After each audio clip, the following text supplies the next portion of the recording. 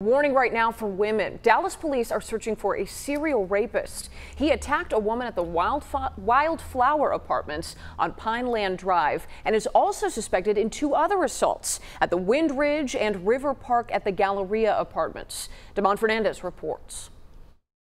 Take a good look at this sketch. It's an image of an unidentified teenager that's rattling some neighbors across North Dallas. He's that young doing this?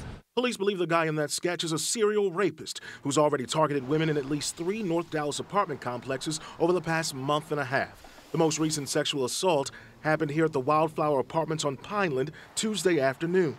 I do live there, and I'm usually home by myself, so that's really scary to know that somebody is doing that. Investigators say the suspect knocked on a woman's door asking for work, then pushed his way into the apartment, pulled out a gun, and sexually assaulted that tenant. The suspect is described as a black male between the ages of 16 and 18, approximately 5'8" tall and weighing 140 pounds. Police say the guy has a mark on his wrist and wore a distinct box fade haircut. And that I'm definitely going to be taking more precaution and making sure my doors are locked and everything.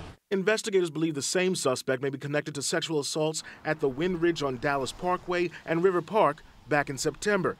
Victims are telling police the motives appear to be the same in each case. But this goes for anybody. When somebody knocks on your door, before you open that door, make sure you know who is out there. Each of the complexes where the attacks happened is gated. Police say they're working to locate any surveillance images, but could definitely use some leads. I can only imagine that women are probably going to be a little shook hearing about this. Yeah, definitely. That's super scary. Neighbors say they'll remain on guard, knowing that criminal is still on the streets. Damon Fernandez, Channel 8 News. The new